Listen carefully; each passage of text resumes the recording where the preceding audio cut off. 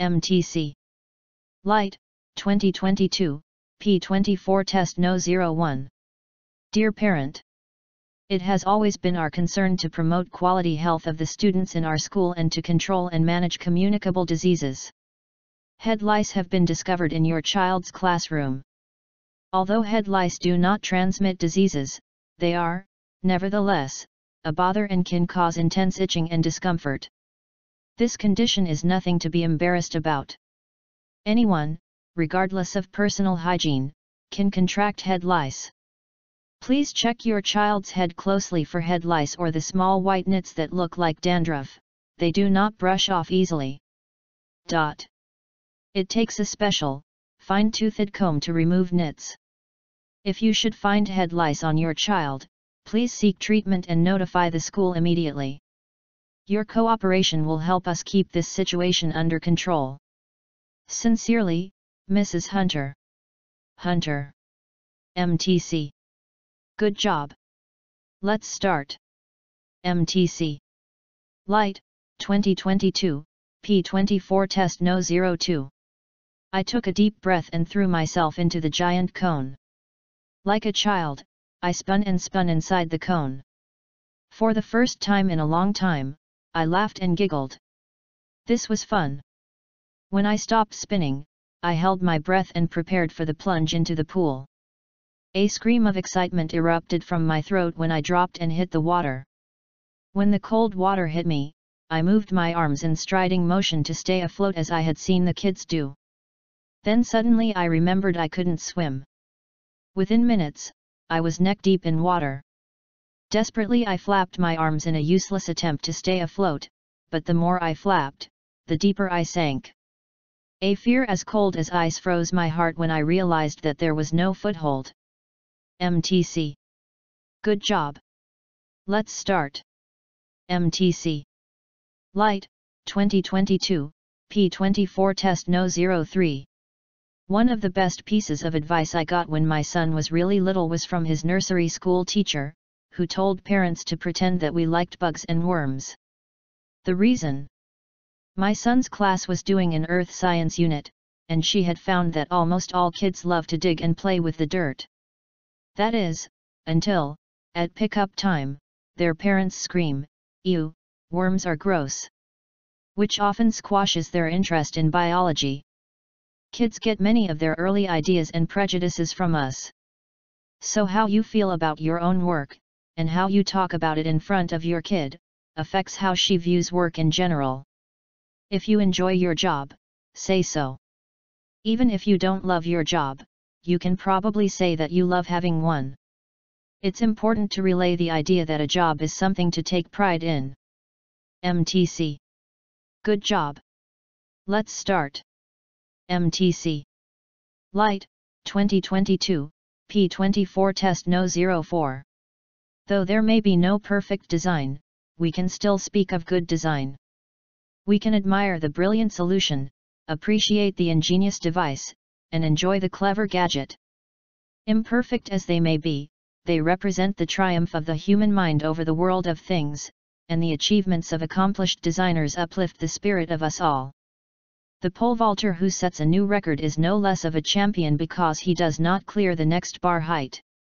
He had conceived and executed his run, the planting of his pole, and the arc of his body in the best way that he could for that meet, and for the time being, at least, his best is the best. We applaud what he did achieve, with the expectation that someday he or some other athlete may design a better pole or vaulting technique and so set a new record. That is the nature of design. MTC. Good job. Let's start. MTC.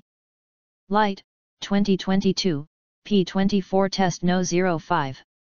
Instant and early conclusions, solutions, suggestions, and statements about how we solved that in the past are the enemies of good problem solving. The good is, most often, the enemy of the better.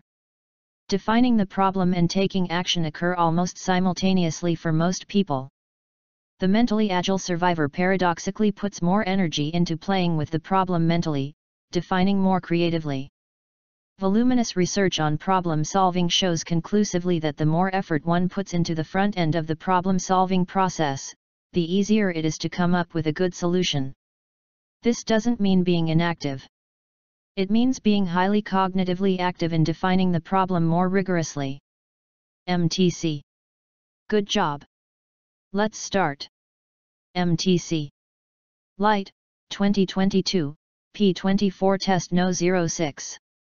Many of the technological innovations with the most profound impact on human society originated in settlements along trade routes, where a rich mix of different cultures ignited new ideas. For example, the printing press, which helped spread knowledge to all social classes, was invented by the German Johannes Gutenberg around 1440. 1440 Johannes Gutenberg. This invention relied on several innovations from China, including paper and ink. Paper traveled along trade routes from China to Baghdad, where technology was developed for its mass production. This technology then migrated to Europe, as did water-based ink from China, which was modified by Gutenberg to become oil-based ink. Gutenberg. We have the cross-fertilization of diverse cultures to thank for the printing press, and the same can be said for other important inventions. MTC. Good job. Let's start. MTC. Light, 2022, P24 Test No. 07. When you watch a movie first on a large screen in the theater and then on a small video screen, do you see giants on the large screen and Lilliputians on the small screen? Of course not. As with color constancy, which makes us see colors as uniform despite variations, our perception is guided by size constancy, which means we perceive people and their environments as normal-sized regardless of whether they appear in a long shot or a close-up on a large movie screen or a small video screen, or whether we are relatively close to or far away from the screen.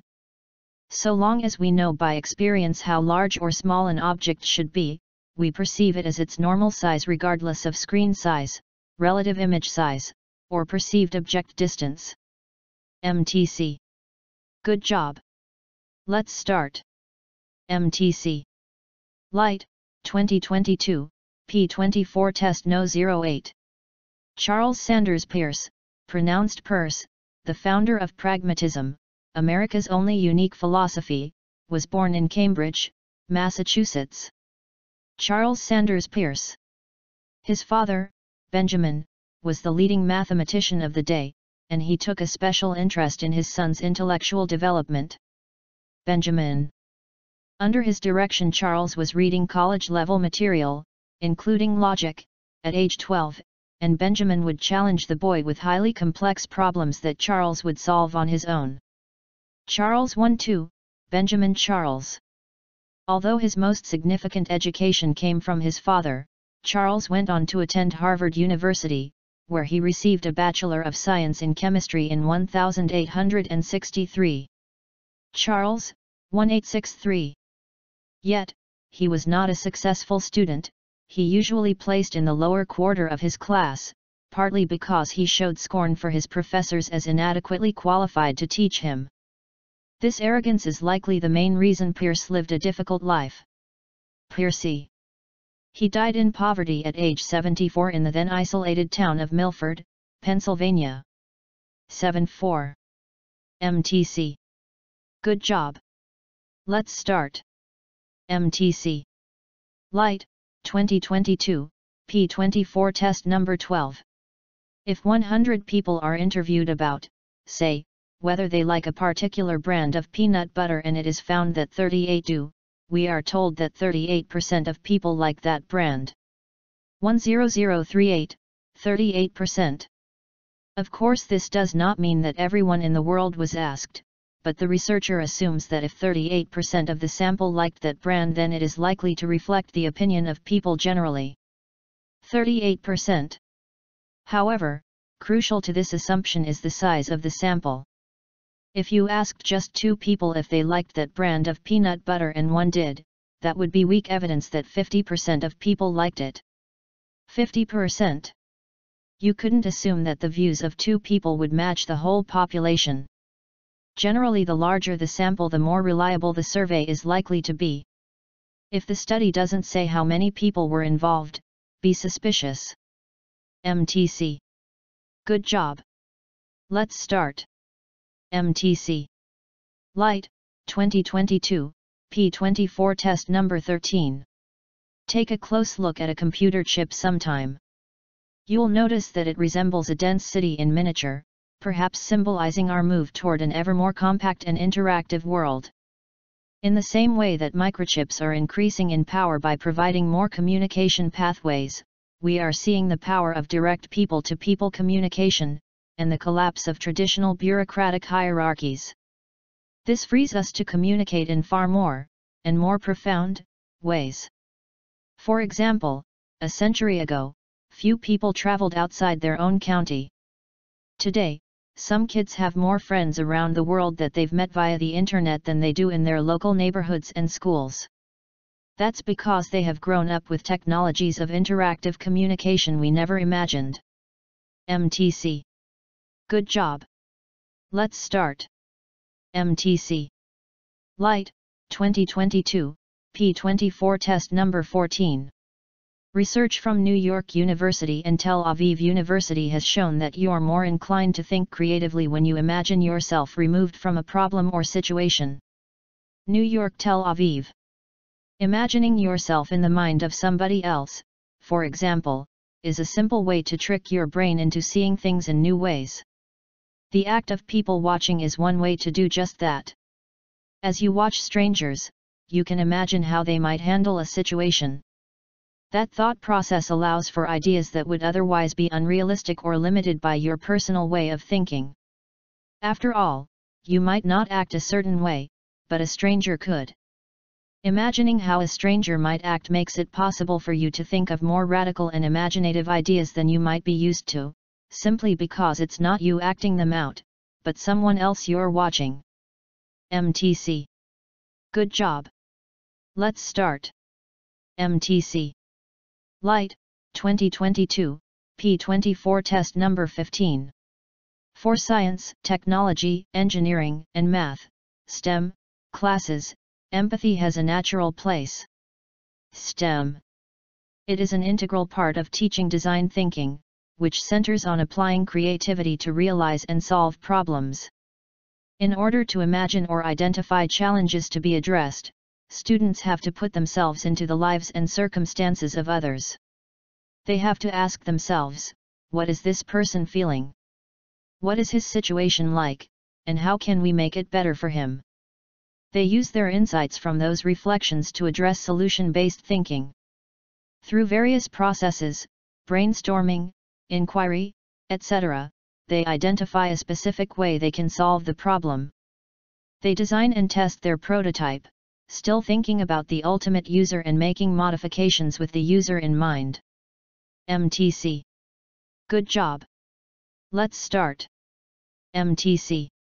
Light, 2022, P24 test number 16. Low productivity firms are often located in industries where the demand is stagnant or falling. This is partly due to the fact that new plants do not need to be built to meet new demands, but it is also due to a human problem. Dying industries simply cannot be managed as efficiently as growing industries.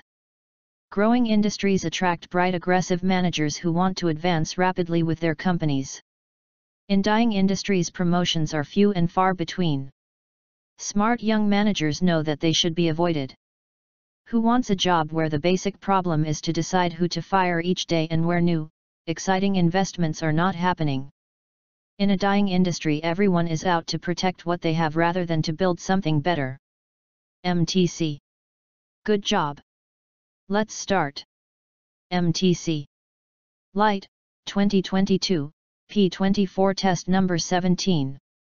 There is an important reason to attract pollinators that has little to do with their pollination services and a lot to do with the fact that they are part of a food chain. In the natural world, everything eats something else in order to survive. Those same insects that pollinate our flowers can also prey on a range of pest insects and help keep them under control. They are in turn prey for birds, frogs, or lizards. The honey eaters, for example, that pollinate our flowers while feeding on the nectar within them, also eat insects from under the bark of trees and might themselves become prey for larger birds. Lizards in the mulch eat a range of garden pests and might end up being eaten by magpies. MTC. Good job. Let's start. MTC.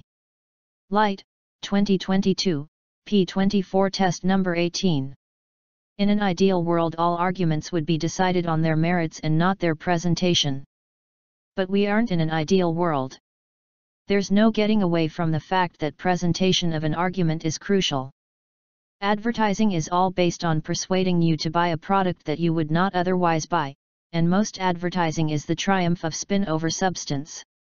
Many people have won arguments, based on bad grounds, because they've made their points well. And many people with good points have lost their argument because they failed to make their case attractively. MTC. Good job. Let's start. MTC. Light, 2022, P24 test number 19. To illustrate both the advantages and disadvantages of an even partly iconographic writing, the Chinese script provides a good example. There is the large number of signs. 3,000 to 4,000 characters for everyday use, 50,000 for scholars studying the classical texts, as compared to the Latin alphabet, which now uses some 26 signs. 2, 6, 3, 4, 5. Why then has the Chinese script been so successful, lasting, apart from comparatively few minor remodelings, well over 4,000 years? 4. Simply because as a concept script Chinese does not depend on the spoken language. This made it, throughout Chinese history, an ideal means of communication in an empire whose people spoke a large number of different dialects yet were all ruled by the same center. MTC. Good job. Let's start. MTC. Light, 2022, P24 test number 20. There has been a lot of interest in the idea of emotional intelligence. Many people are not in touch with their emotions and feel incapable of expressing their feelings. The results everywhere are obvious and catastrophic. In part, this is the legacy of the academic illusion. Conventional education separates intelligence from feeling, and concentrates only on particular aspects of the first. This is why being highly educated is no guarantee of emotional intelligence. Yet there is an intimate relationship between knowing and feeling. How we feel is directly related to what we know and think. Creativity is not a purely intellectual process. It is enriched by other capacities and in particular by feelings, intuition, and by a playful imagination. MTC. Good job. Let's start. MTC. Light, 2022, P24 test number 21. The importance of experimental learning depends strongly on the nature of the activity. There are high-risk activities in which the agents have to limit their experiments because they could conflict with the normal performance that has to be achieved. Airline pilots or surgeons cannot learn in this way. Similarly, people managing a marshalling yard or regulating the flow of subway train traffic will avoid any type of experiment in the normal course of their work. The error element of their professional trial and error is rarely consequential, at least insofar as outcomes can be rapidly assessed and methods adapted. The fact of being able to carry out this type of learning depends on the nature of the risk and the immediacy, or delay, of the effect. By contrast, a teacher can carry out educational experiments and a craftsman can look for new solutions to a particular problem during the production process. Thus, explicitly cognitive learning consists of a series of planned but weakly controlled experiments. MTC. Good job. Let's start. MTC. Light, 2022, P24 test number 22. Blocking can occur in diverse situations. Engaged in casual conversation, you block on a word in the middle of a sentence. Stage actors fear those relatively rare but embarrassing moments in a scene when they block on their lines. And students are afraid of the awful realization that they have blocked on an exam answer they studied diligently, and might even recall spontaneously after finishing the test. But blocking occurs most often with people's names. In surveys that probe different types of memory failures in everyday life, blocking on the names of familiar people invariably emerges at or near the top of the list. Name blocking is especially troublesome for older adults. The single biggest complaint of cognitive difficulties by adults past age 50, by far, involves problems remembering the names of familiar people. 50. MTC. Good job. Let's start. MTC. Light, 2022, P24 Test number 23. A date or time by which the goal is to be accomplished should be specified. The presence or absence of a deadline is a critical attribute of any goal-setting exercise. Deadlines stimulate action, and the closer the deadline, the more motivation to act. The absence of a deadline makes the urgency of the goal indefinite and hence less motivating. For example, there are a disproportionately large number of plays during the last few minutes of a football game because the team that is behind faces a deadline for scoring more points or losing the game. Similar increases in activity occur toward the end of the trading period each day on the New York Stock Exchange. Think of your own behavior when a test date is rapidly approaching, and you begin to increase your preparation activities. MTC. Good job. Let's start. MTC. Light, 2022, P24 Test No 2425. When you are busy creating a new habit, there is a pitfall you should know about, because if you don't, you will fail again and again and again. Let me illustrate it with an example. Suppose you want to learn a new move in tennis. In the beginning, will you get better or worse results with your new move? You will get worse results, of course. So the result curve will go down, and only after a certain amount of time will it become level, and then your results may improve beyond your old habit. Okay. Now back to the starting point. The new move, will it cost more or less energy than the old move? It will cost more, of course, it being a new move. After a while you get used to it, it becomes a habit, and it will cost less energy. So now let's look at the area between the downward curve of the results and the upward curve of the energy. Suppose you are at point X. X. You have been busy with the new habit for a while. The results are getting worse all the time. You have to put more energy into it than before. What is your conclusion? MTC. Good job. Let's start. MTC. Light, 2022, P24 Test No 2628. When Linda Burdish was 28, her doctors discovered she had an enormous brain tumor. Linda Burdish 28. They told her that her chances of surviving an operation were about 2%. 2%. They chose to wait 6 months. 6. She knew she had great artistry in her. So during those 6 months she wrote and drew eagerly. 6. All of her poetry was published. All of her pictures, except one piece, were shown and sold. At the end of 6 months, she had the operation. 6. The night before the operation, in case of her death, she wrote a will in which she donated all of her body parts to those in need. Her operation was fatal.